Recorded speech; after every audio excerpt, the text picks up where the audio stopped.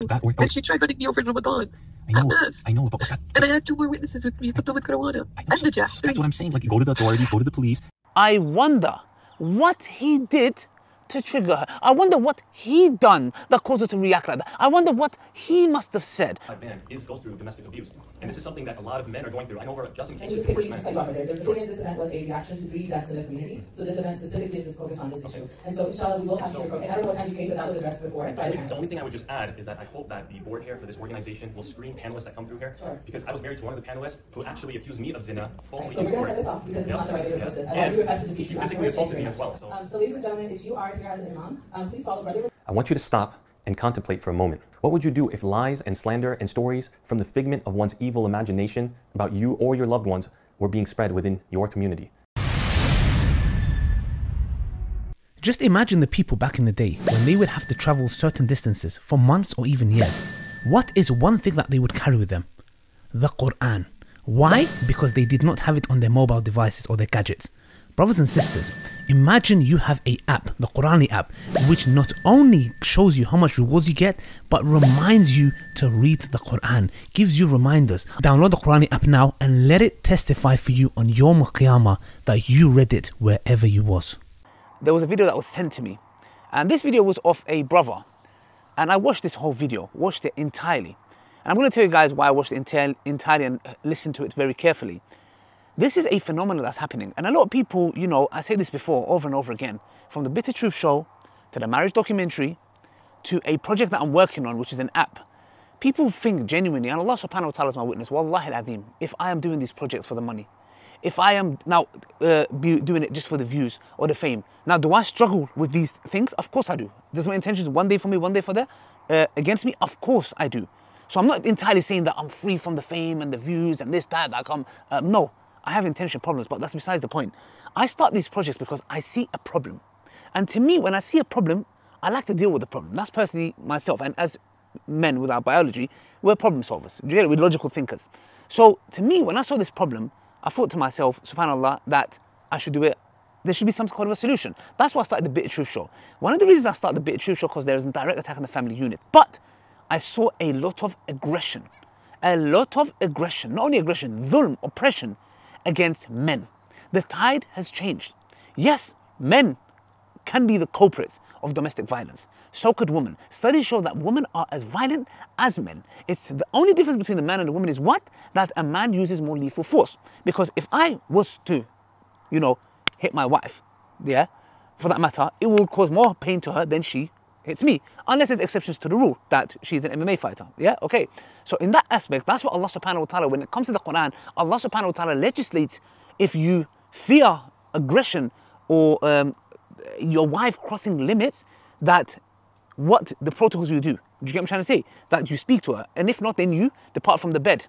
And if not, then you can use some kind of a force to restrain her. But interestingly, in a different verse in the Quran, Allah subhanahu wa ta'ala doesn't give the same prescription to the woman. Rather tells the woman to get the family members involved. Why? Because it will be it wouldn't make sense to ask the woman to use some kind of a force to restrain the man because she does not have those capabilities to do so. Now, with this very instance, subhanAllah, I'm watching this video and I'm thinking to myself, how many Muslim feminist women, feminist or not feminist, are watching this? And I bet you any money you can, and I'll tag you the link. This is of a brother who was married to a female speaker. Yes?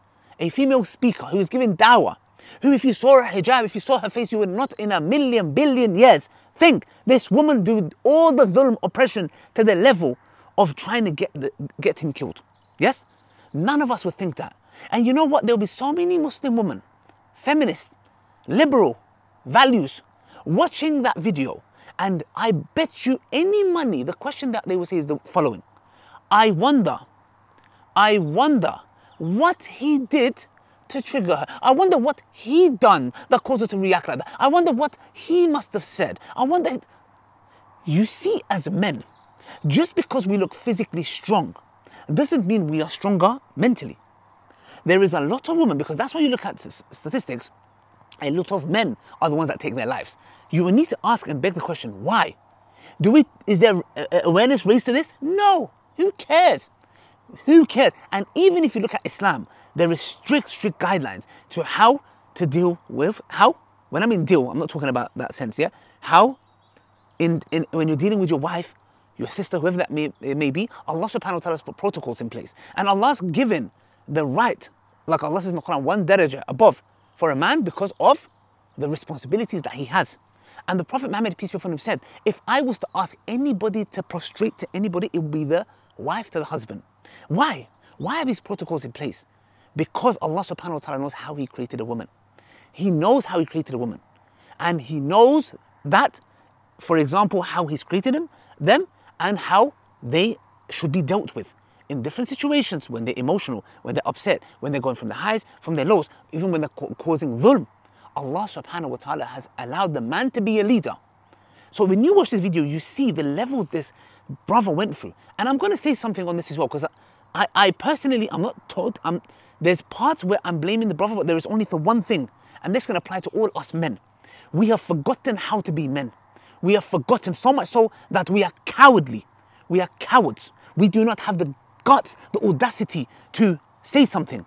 We are afraid to tell our womenfolk, our wives, you are not coming out of the house without that lipstick. You are not wearing that dress. I do not want you to speak to that person. Yes? Or you have to be at home at this time. You are not going out at this time. And when I'm talking about these things, I'm not talking about being strict. I don't talk to my wife like that, you know, unless she requires me to. Alhamdulillah. I don't need to. I don't need to come and tell her if there's mercy, rahmah. We're not talking about that. Put that to a side. Of course, that is a given in a marriage, alhamdulillah. Every man should be the protector, provider, have love, rahmah, mercy, and take care of their kids. Yes, if you are a man who work or self-employed, whatever, and you're in the house, wallahi al-azim, I enjoy looking after my kids. I love changing my kids. I love changing their nappies, unless they've pooped. Yeah, that's not for me. I'm like, sorry, I can't do that. Yeah, unless it's a necessity. Okay, and there's my daughter laughing at me at the back here. So me, I love spending time with my kids. But the point is what? And we should, as men, it doesn't mean that we should be like, you know, we cause dhulm, oppression, etc. That's not being a man. The point is what? Look at the level of dhulm this man went through. And let me tell you guys something, which is personal, and it's in the marriage documentary. In 2015, myself, there is this personal story that I'm going to be sharing with you guys. Because when I heard this story, I could relate to it. Yes? Mine was a bit more crazy on a different side. And why am I mentioning this to you? I don't need to mention this to you guys. The reason I'm mentioning it to you is because men are going through this. I hear multiple stories of brothers who cannot see their kids, who their wealth and property has been taken off them. They have been accused of RAPE. I know of a brother who, when he called me, he was in a cell, prison cell. Why? He's like, bro, I am being accused of RAPE. And he's taken off by Allah. He goes, bro, I never done that. Women are causing great lengths of dhulm and oppression. And how many sisters, female speakers are talking about this? How many? How many? I sent this video to one specific sister on purpose. Yes, she knows who she is. I'm very straight up to the blunt to the point. But the reply that I got was, she watched a couple of minutes of it and it was that she felt it was messy. And I have to be like, well, hold on a second. When it comes to the brothers, you know, and you know, people love to jump on it. Like, I mean, just imagine for a split second that my wife, or if I imagine I had an ex-wife came out and said, Ali, and she was crying and said, Ali hit me or did this. Bruv, without verification, without answering questions, without even knowing the how, what, who, when, is it even true? There would be let me tell you something, I would have been hung upside down on a tree.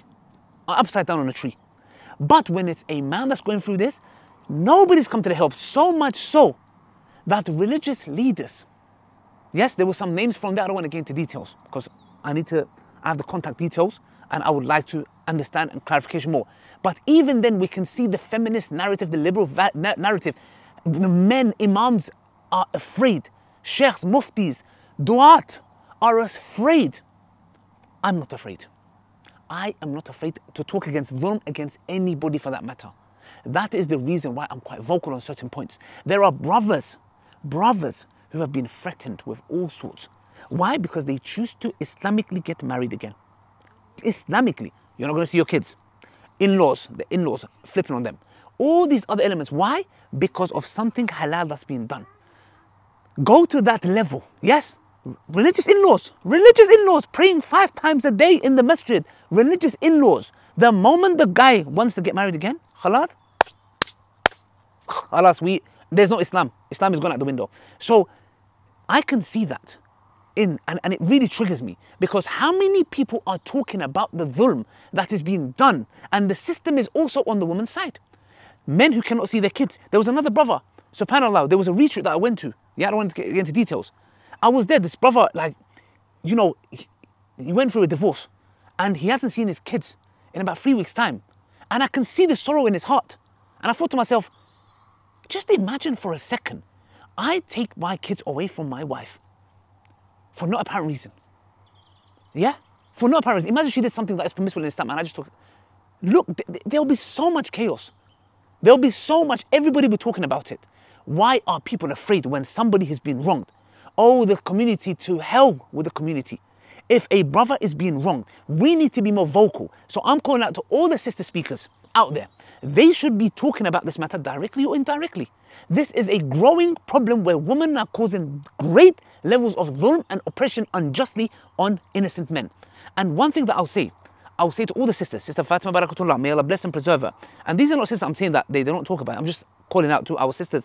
Sister Naima B. Robertson, alhamdulillah, solid sister, mashallah. So Sister Fatima Barakatullah, Sister Lauren Booth, you know, Yasmin Mujahid, and the list goes on. And even brothers, make a big deal out of this. Talk about this. Talk about this. And I'm going to end on this note. I want everybody to talk about this. Smada Jannah, Muhammad Hijab, all the brothers that watch this, I'm contacting them in private as well. Talk and raise awareness of this and warn against this woman, Sister Dunya. Yes? Sister Dunya. Yeah, oppressing people in the dunya. Your name is Sister Dunya. You are going to be questioned about it in akhirah. And one thing that I'm going to say to the brother, my dear brother who's watching this, I am sorry that you had to go through this. Even though you are a grown man, still, we don't shed tears as men. We don't shed tears. We cry inside. Yes? Because if we do, we'll even be called, you know, oh, you know, grow up, etc. Nobody will believe us. Yeah? We accuse of so many and we carry the burden of so many things on our shoulders, including our family, our responsibility. Yeah? Men are there to put their lives at the risk for their family. I know many men who would die for their family members. But my brother, I want to give you an nasiyah. Yes? I come from a jahiliyyah. There's certain things that I've been exposed to. I've been a Muslim for the past 10 years. Understand the biology and the mentality and the psychology of a woman. The fact that you were saying, I did this for her and that for her, she wanted this and I gave her this and she wanted that and I did this. My brother, the moment you was mentioning this, I'm not having a go at you. I'm not having a go at you. Yeah? You was the better person in this and Allah subhanahu wa ta'ala exposed her. Yes?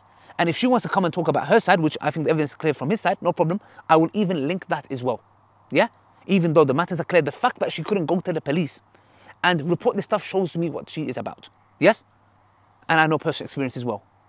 So, to me is this, brother. If you go and give a woman everything that she wants, I don't blame nobody, my brother, in this very instance, sorry. Yes, she's wrong and she wronged you. But you need to understand. A woman is programmed in a certain way. She needs a leader. And by the way, I'm not saying you're not a leader. Please understand me. She needs a man, a leader. When he says no, it's a no. Because you have chosen that leader for your household. And once again, I'm not talking about doing oppression and dhulm on your wives.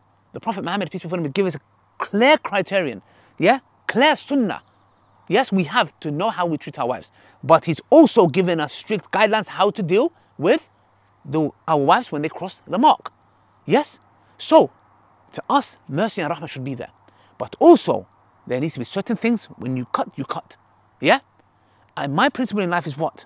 Whoever it may be, my loved ones, or a person that I care for, I will give them my 100%. The moment I notice, or the moment I feel, and the moment I sense that my kindness is being taken for weakness, and my generosity and my care is being taken for granted, and I am being now, you know, then what I do is I cut that, you know that tap? I cut that water tap nicely. And they use that flowing water and they start realizing and they start poking and seeing little driplets. And they're like, you know, it was good when it was good. You need to understand the psychology of a woman.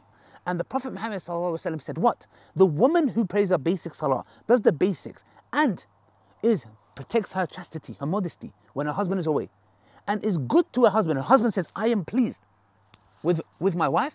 Allah subhanahu wa ta'ala will say to that woman, enter Jannah through any door. Why is there not a hadith pertaining to this opposite way to a woman? This doesn't mean that you don't treat women well. No. But it can show you that the psychology, which is what? Sadly, that we know that the Prophet Muhammad, peace be upon him, he went to the hellfire and he saw majority of the inhabitants are women. And why? The companions asked, did they commit kufr towards Allah? He said, rather no, they are ungrateful to their husbands, that if their husband does so many good things, one bad thing, I have seen nothing good from them. And the Prophet Muhammad gave a solution to the women that were asking about this, which was what? He said to them, give in sadaqah. Because the Prophet Muhammad, peace be upon him, said, save yourself from the fire even if you give half a date in charity, sadaqah.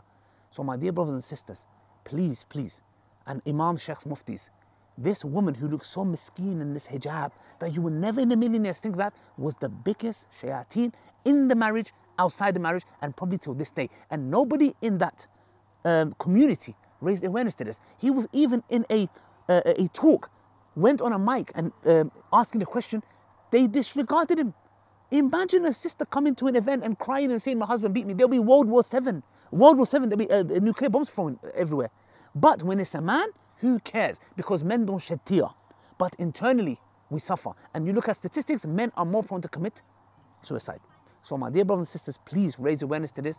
And those female speakers, you guys as well, should be talking out against this. Enough is enough. That's all I have to say. Till next time, may Allah bless you guys, brothers and sisters. Assalamu alaikum wa rahmatullahi wa barakatuh.